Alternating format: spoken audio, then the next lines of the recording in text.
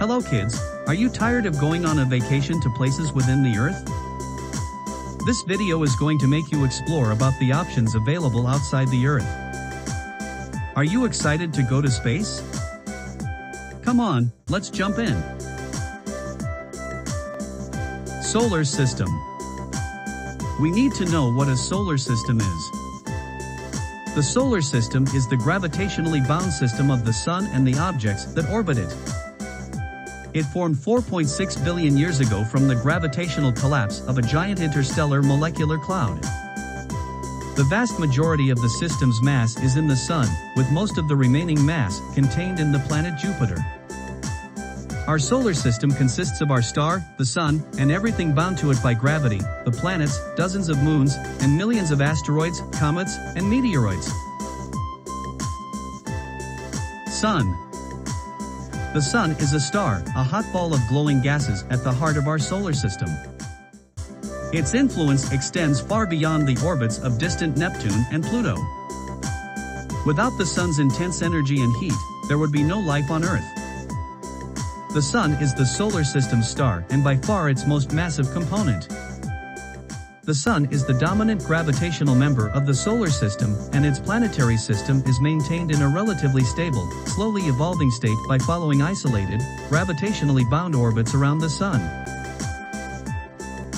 Earth. Earth is the largest and densest of the inner planets, the only one known to have current geological activity, and the only place where life is known to exist. Its liquid hygrosphere is unique among the terrestrial planets, and it is the only planet where plate tectonics has been observed. It has one natural satellite, the Moon, the only large satellite of a terrestrial planet in the solar system. Moon. The Moon is Earth's only natural satellite.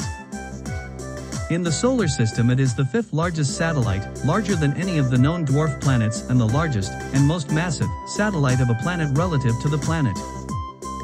The Moon is a planetary mass object that formed a differentiated rocky body, making it a satellite planet under the geophysical definitions of the term.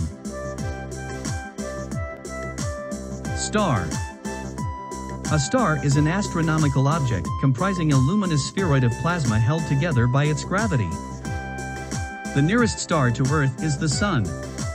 Many other stars are visible to the naked eye at night, but their immense distances from Earth make them appear as fixed points of light.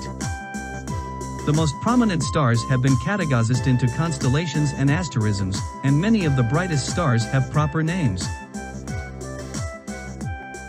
Asteroid. An asteroid is a minor planet of the inner solar system. Sizes and shapes of asteroids vary significantly, ranging from 1-meter rocks to dwarf planets almost 1,000 kilometers in diameter. They are metallic or rocky bodies with no atmosphere. The majority of known asteroids orbit within the asteroid belt between the orbits of Mars and Jupiter, generally in relatively low eccentricity orbits. Shooting star. A shooting star is another name for a meteoroid that burns up as it passes through the Earth's atmosphere.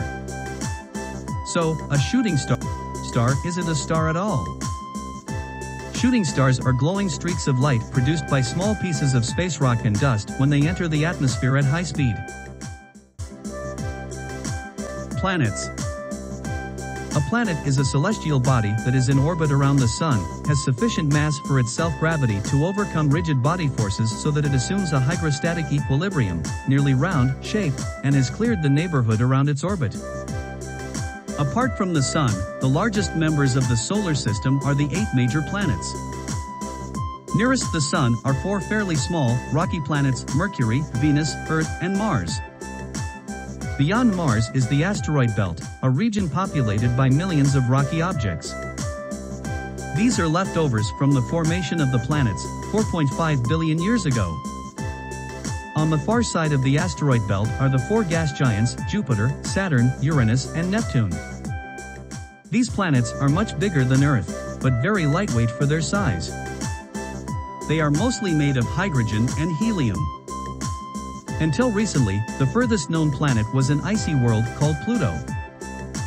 However, Pluto is dwarfed by Earth's moon, and many astronomers think it is too small to be called a true planet. Mercury. Mercury is the first planet from the Sun. It is not very easy to observe since it is always close to the Sun in the sky. Even when best placed, it is close to the horizon and only visible for a few hours after sunset or before sunrise. Mercury is a small, rocky world. It is only about as wide as the Atlantic Ocean, and 18 Mercuries would fit inside the Earth. Mercury is surprisingly dense. It is thought to have a large iron core that fills most of Mercury's interior. It also has a surprisingly strong magnetic field. Venus. Venus is the second planet from the Sun, so it is always fairly close to the Sun in the sky. It appears as a brilliant morning or evening star, the brightest object in the night sky apart from the Moon. In a telescope, it can be seen to go through phases, just like the Moon. Venus is so bright because it is covered by clouds that reflect much of the incoming sunlight. The yellowish clouds are made of sulfur and sulfuric acid. In some ways, Venus is Earth's twin. Earth. Everyone on Earth is a traveler through space.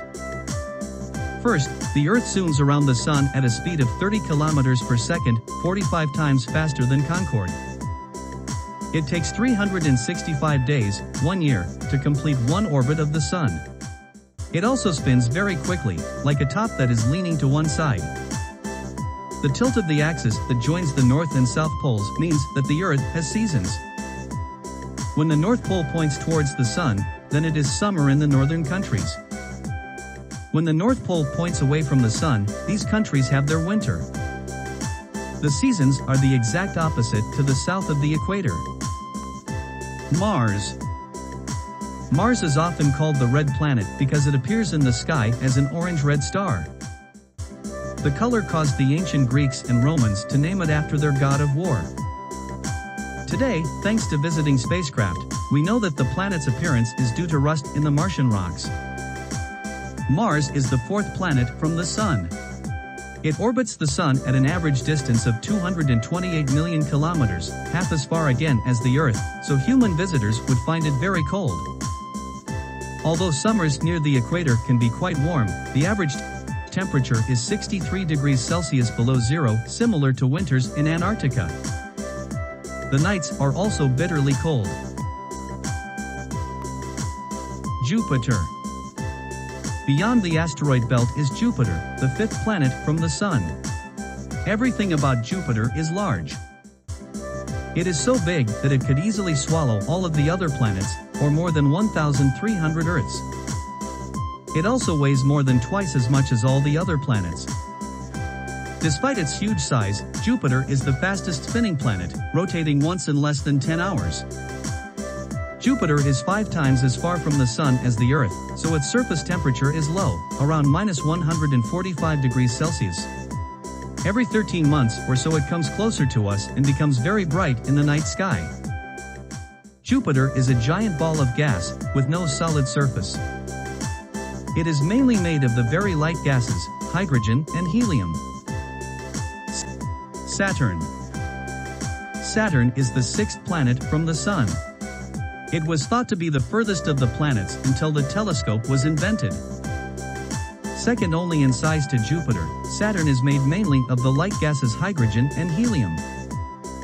764 Earths would fit inside Saturn, but the gas giant weighs only 95 times as much as our rocky world. If you could put all of the planets in a pool of water, Saturn is the only one that would float. Despite its size, Saturn spins once in a little more than 10 hours. Its spin is so rapid that it bulges outwards at the equator, making it look like a ball that has been squashed. Uranus. Uranus is the seventh planet from the Sun. It was discovered by William Herschel in 1781. Uranus lies more than 2,800 million kilometers from the Sun.